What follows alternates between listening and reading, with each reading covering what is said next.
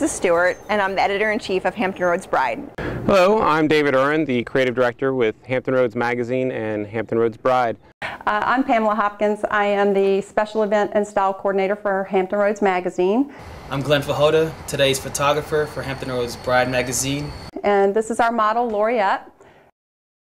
And this is Kevin, our wonderful model. And look at how fabulous his skin looks. Ta-da! And we're here today at the Inn at Warner Hall in Gloucester, Virginia, shooting the wonderful and exciting fashion spread for our fall-winter issue. And the grounds are beautiful. Of course, today it's been overcast, rain all morning long. Hopefully we'll have a window of time in here to get the grounds and shoot outdoors all day. The theme of this issue is going to be floral. This is a theme that has been going on in the bridal industry, and we've seen on runways for several seasons now, and we don't see that going away anytime soon. The trend has gone from smaller flowers to bigger blooms, and we just see it being continuously reincarnated in different ways on the gowns.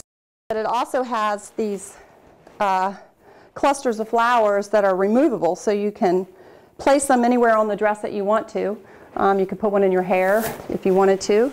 It has a black sash that we're going to use with that to give it some contrast.